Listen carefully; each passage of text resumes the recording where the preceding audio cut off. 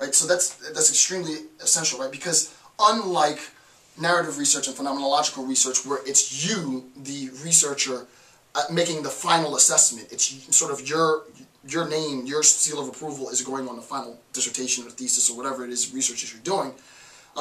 In participatory action research, the solution is a collective solution. It's not an individual solution. That's another important point. I'm not going to put it up here, but you should know that by now, right? The solution is a collective solution, not an individual solution. And insofar as it is a collective solution, anything that goes wrong requires collective reflection. So collective reflection is obviously a fundamental tenet to participatory action research. Number 3 is it has to be mutually beneficial for the collective or individual action. Right? It has to be mutually beneficial. There has to be a mutual benefit. You can have participatory action research which is led by multiple researchers. It doesn't just have to be one researcher.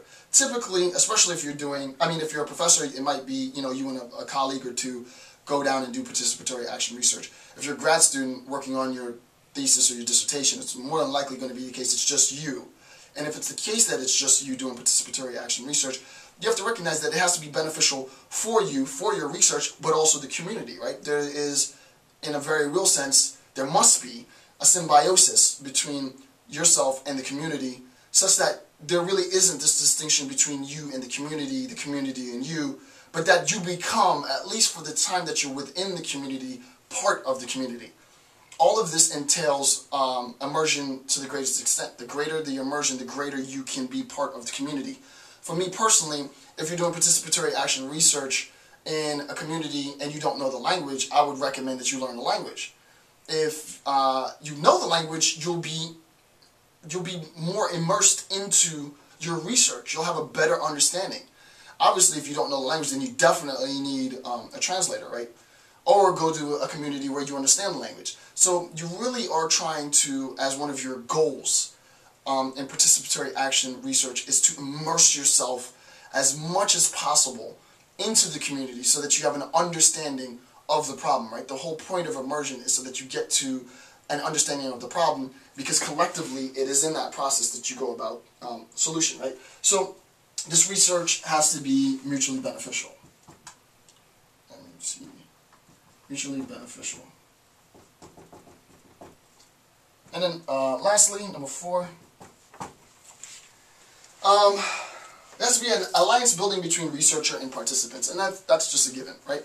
There has to be alliance building between the researcher and participant. Again, some of these aren't exclusive to participatory action research, just like with phenomenological research or narrative research. A lot of these overlap with all forms of qualitative research. Number 4 is something that overlaps with all forms of qualitative, all of the 6 forms that I'm going to discuss of qualitative research. There has to be alliance building between the researcher and the participant. The participant has to feel that the researcher cares, that the researcher understands, that the researcher is there to help and not to tell. The researcher has to believe that the participants are smart enough to understand the problem, right?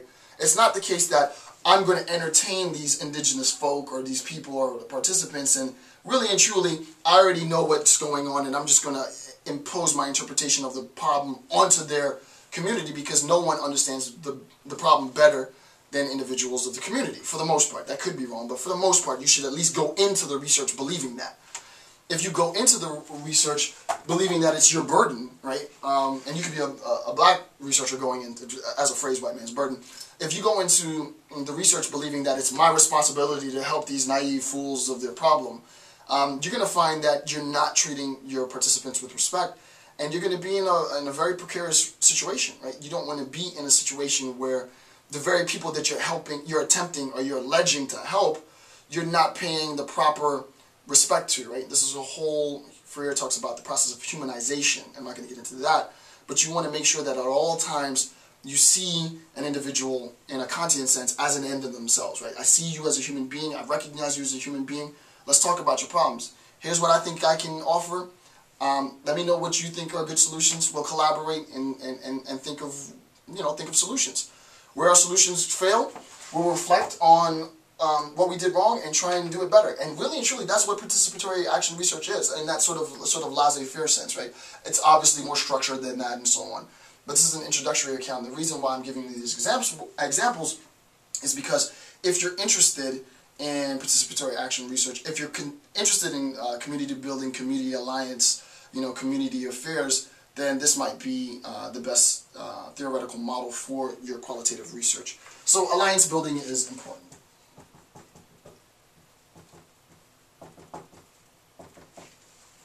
All right. So those are the four tenets of participatory action research.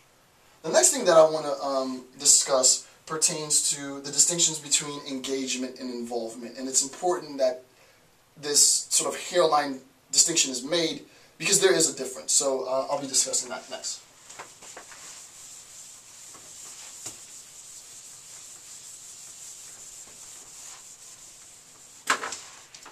All right, so let's talk about that. Right, the distinction between engagement, B/is between engagement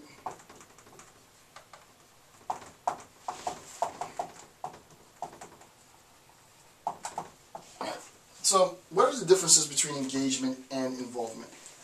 Engagement in the research project addresses the research process, right? Engagement in the research project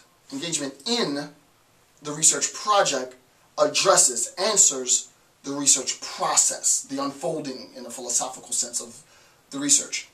Okay, what in the world does that mean? Anytime we're talking about research, and this isn't just true of participatory action research, this is true of all qualitative research, right? Anytime we're talking about the research,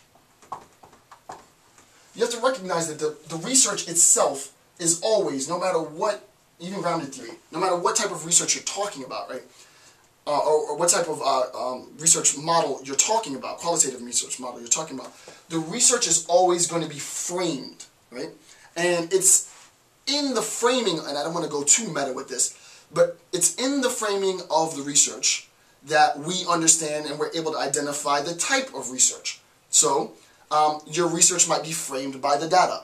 Your research might be framed by the analysis. Your research might be framed by the interpretation. Your research might be framed by many different instances, but your research is going to have a frame, right? And the frames differ between models.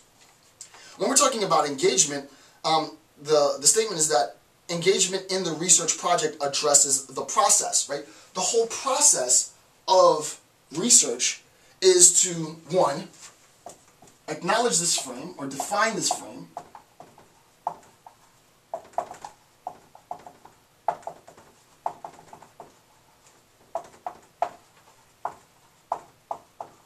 right? When we're talking about doing qualitative research, the first thing that you have to do is define your theoretical frame, right? What is the theoretical frame of your research? If you're doing grounded theory, your theoretical frame is a product of your data, right? Right? Your theoretical frame comes as a consequence of your data. Your data creates or serves as the condition for the possibility of your frame. If you're doing narrative, phenomenological, and so forth, your theoretical frame is applied to your data, right? So whether the theoretical frame comes as a consequence of the data or the theoretical frame is applied to the data, you have basically two camps. One camp saying that the theoretical frame is applied to the data, another camp saying that the theoretical frame comes as a consequence of the data. I'm possibly going to do some research next year. I have a lot on my plate, but I might do a small piece, and I might even just do a lecture and give it out for free on sort of a Kantian account, right? Because this is obviously thesis, antithesis, and it's just a lot of going back and forth. Oh no, theoretical frame should be applied to the data, that's the best mode. Oh no, the data should drive the theoretical frame. And as a good philosopher, you want to see thesis, antithesis, and come up with a synthesis. And the synthesis is obviously that's a bit of both. I'm not going to get into that now because there really isn't any research that exists per se that address that. If what I just said strikes your fancy and you happen to be a professor or something, you know, publish an article and let me read it. I'm not sure if I'm going to have time to get into research, but my interpretation on it is that it's a combination of both, right? To say that it's strictly the case that the data serves as a condition for the possibility for the theoretical frame, I think is a bit audacious. To say that the theoretical frame is solely going to be applied to the data and form the data, I think is a bit audacious. I think there is a bit of a give and take between, it's both an inductive and deductive process, but we'll have to wait till we get a little bit more into the discussion. And I want to keep this intro friendly. I have to remember that. So if that was a little bit over the top, I apologize.